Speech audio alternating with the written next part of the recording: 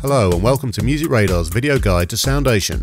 Over the next 15 minutes, we'll show you the basics of this fast and fun online DAW, put together the core elements of a track, and upload the results for all the world to hear. To get started with Soundation, browse to soundation.com in Chrome or any Flash-enabled browser and sign up for a free or paid account. The differences between the accounts are explained on the Select Your Account Type page, but most of what we're about to show you can be done in the free version. We'll let you know when we do anything requiring a paid account. With your account created, mouse over Studio in the top bar and launch either the Flash or native Google Chrome version of Soundation Studio. We're using Chrome Studio as it makes hooking up a MIDI keyboard easier, boasts lower latency, and includes 3 new effects that aren't in the Flash version yet.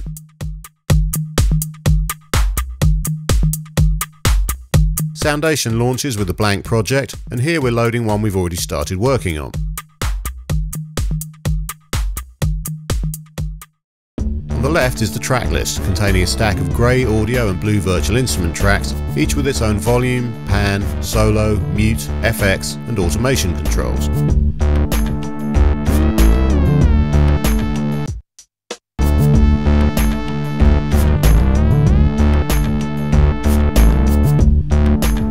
In the centre of the interface is the arrangement area, where samples and MIDI clips are laid out as songs and automation is drawn in.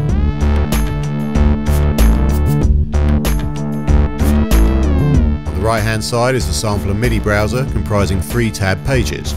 Library contains the free samples and MIDI clips.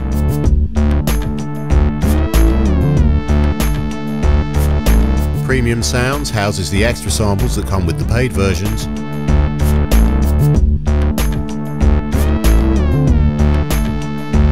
Project brings together all the samples used in the current project.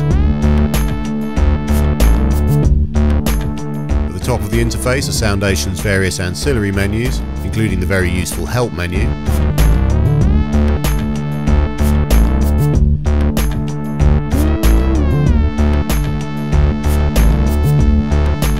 and 4 clip editing tools,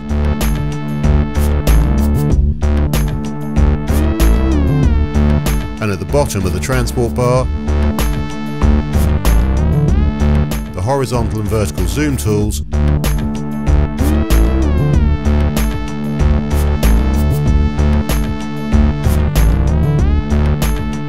and buttons for hiding and revealing the browser and on-screen MIDI keyboard,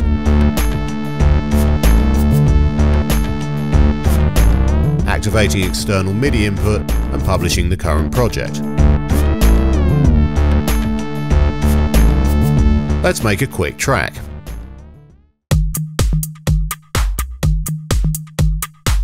Selecting New Song from the File menu closes the current project and starts a fresh one. The first thing to do is decide on a project tempo. We're going for a house feel, so we double-click the tempo field and enter 125 BPM. We want playback to loop around the first 8 bars while we work on our track, so we set the cycle range by dragging the yellow bar on the timeline to cover 8 bars and turn on cycle mode with the rightmost button in the transport.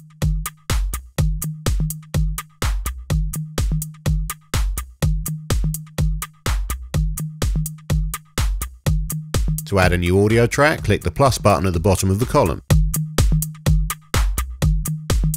In the Library tab of the browser, unfold the Electronica and 125 folders to reveal a list of electronic loops at 125 BPM. Checking Auto Audition at the bottom of the browser lets us hear each sample as it's selected.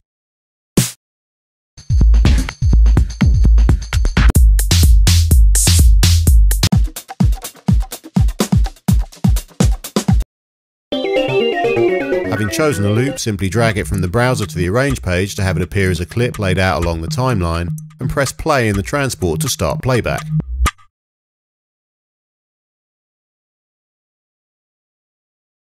Here's perk rev click.wav, which is a complex process percussion loop.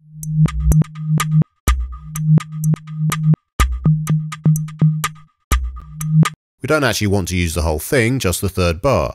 To chop that section out, we can either drag the bottom left and right corners inwards to do away with the rest of the loop,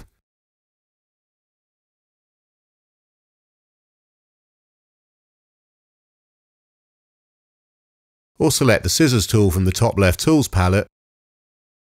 Click at the start and end of the third bar, then switch back to the pointer tool, select the newly separated unwanted sections and press backspace to delete them. Now drag the 1-bar percussion loop to the start of bar 1, then drag its top right corner out to repeat it all the way to the start of bar 9.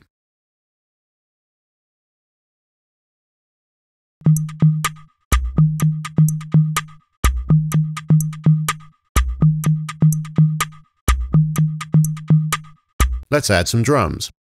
Shorten the playback loop to just the first bar and click the plus musical notes button to add a new virtual instrument track. The top menu in the track header contains Soundation's versatile collection of virtual synths, samplers and drum machines.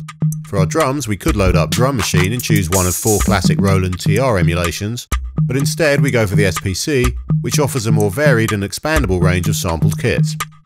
Choose Electro House from the preset menu at the top right and click the pads to audition the sounds. Being a MIDI instrument, we need to enter some note data to trigger the SPC. Double-clicking at the start of the track creates a MIDI clip and opens the piano roll editor. The SPC's 8 sounds are arranged up the keyboard from note C3 to G3. Select the pencil tool at the top left of the piano roll and draw in a C3 kick drum hit on every beat.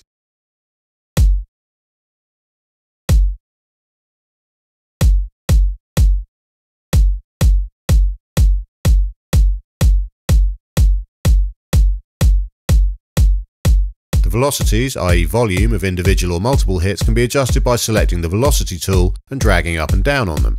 Red is maximum velocity, green is minimum.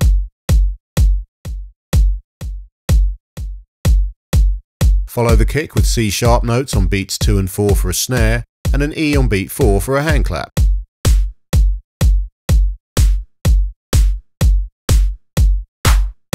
Lastly, a D note halfway between each beat defines an offbeat hi-hat pattern.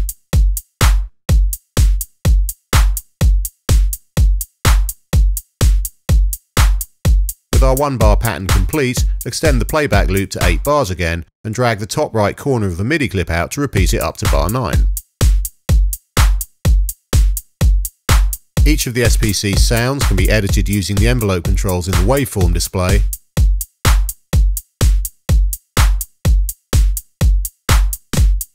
and the gain, pan and pitch controls.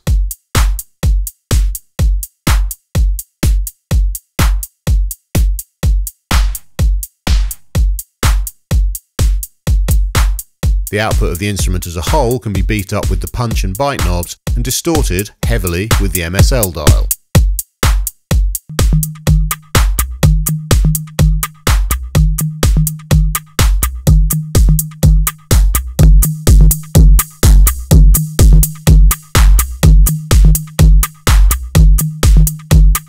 That's our drums and percussion sorted, so now let's record a bassline. Create another virtual instrument track and load it up with the WUB machine. There are 2 ways to trigger and record a virtual instrument in real time. The first is to open Soundation's virtual MIDI keyboard and play it via the keys on your QWERTY keyboard. The second is to activate the MIDI button, which routes the output of an attached MIDI keyboard to the instrument track. We're going for the latter. We hit record and play an 8-bar part on our MIDI keyboard, triggering the synth.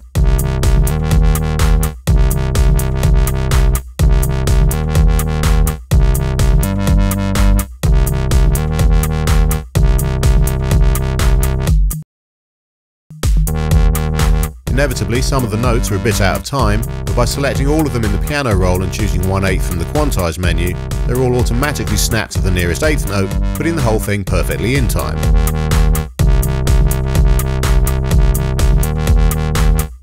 The WUB machine's LFO is key to bringing movement to its sounds, and by twisting the speed control, the rate at which it wobbles is raised and lowered.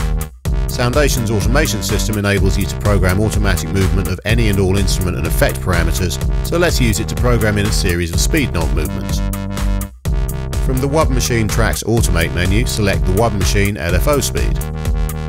An automation line appears on the track, the height of which at any given point sets the value of the target parameter, LFO speed in this case. Clicking the line creates a node at that point which can be dragged around to shape the progression of the line. With the track playing, enter and edit nodes to create an interesting performance with the speed knob, which you'll see moving in real time in the WUB machine interface.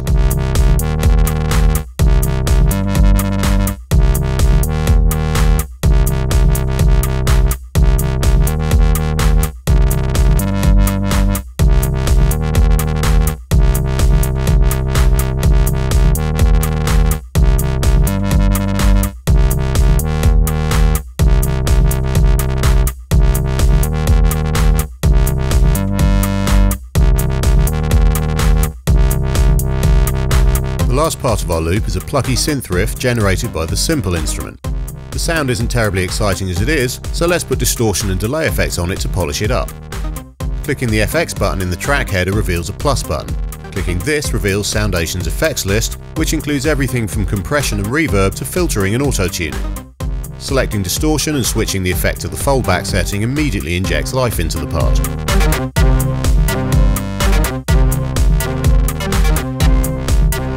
Clicking the plus again, we insert a delay effect after the distortion.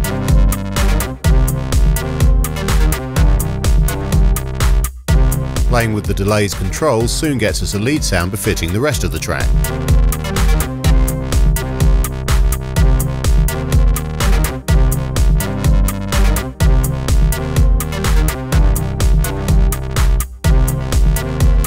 Clicking the S for solo button in the track header lets us hear it in isolation.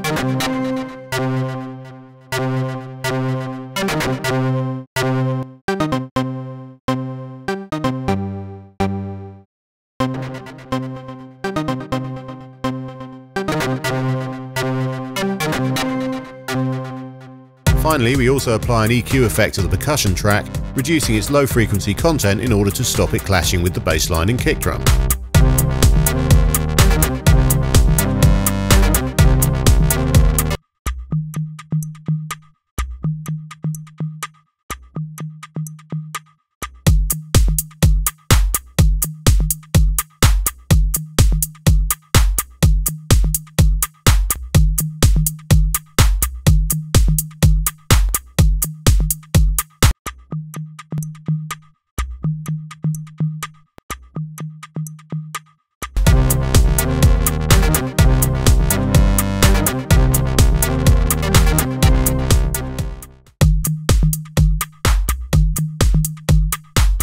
With our loop finished, we can publish it online for anyone in the Soundation community to hear.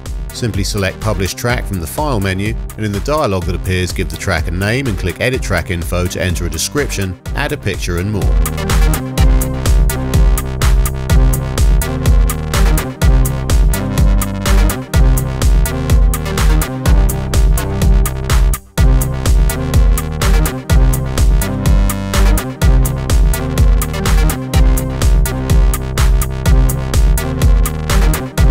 The track can now be found and listened to in the community section of the Soundation website.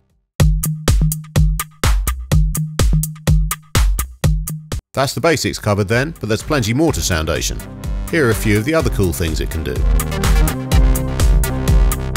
Subscribers to any paid Soundation account get the ability to record real instruments or any other sound routed through their computer directly into Soundation. The process is the same as with MIDI tracks. Select the audio track you want to record to, hit the record button in the transport and play your instrument.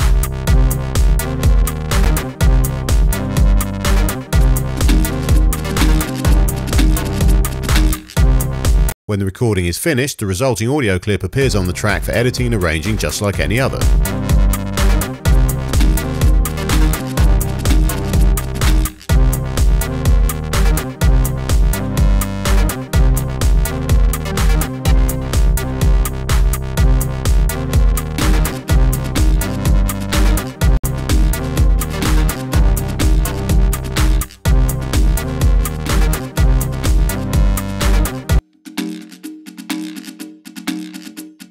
Paying account holders can also import audio from their hard disk into Soundation by dragging it from Windows Explorer or OS X Finder into the My Files folder in the Library tab of the browser.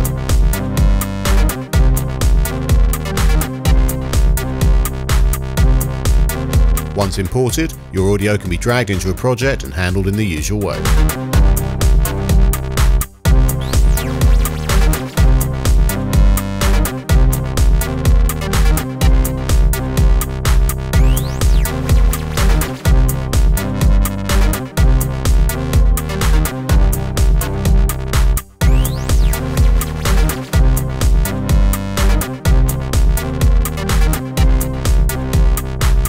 Two tools we've not yet covered at the top of the Soundation interface are called stretch and pitch.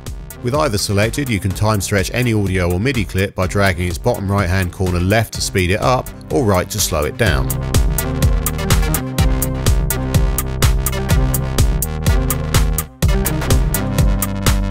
With MIDI clips it makes no difference which tool is selected, but with audio clips, stretch applies time stretch with no change in pitch, while pitch shifts the audio up or down as well as changing its playback speed. Here are both styles of time stretch being applied to our percussion loop.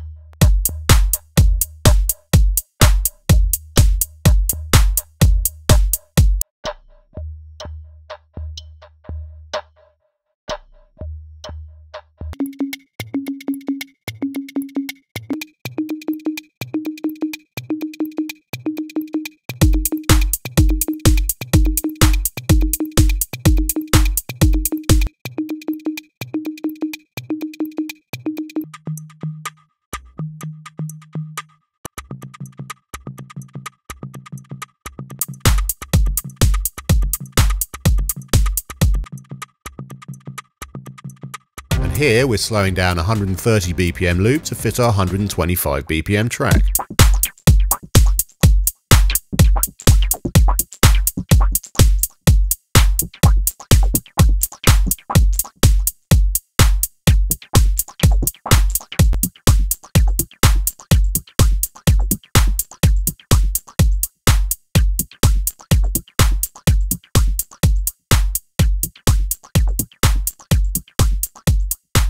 Soundation enables collaborative music making via Google Hangouts. Click Start a Hangout on the Soundation front page and invite up to 8 Google Plus contacts into your session. Everyone can record audio and MIDI into the project, edit the results, and get involved in the arrangement, complete with Google Hangouts' usual voice and video feeds. So that wraps up Music Radar's quick guide to Soundation. It's intuitive, fast and fun, loaded with great sounds, instruments and effects, and a fantastic way to collaborate online. Head to soundation.com now and give it a try.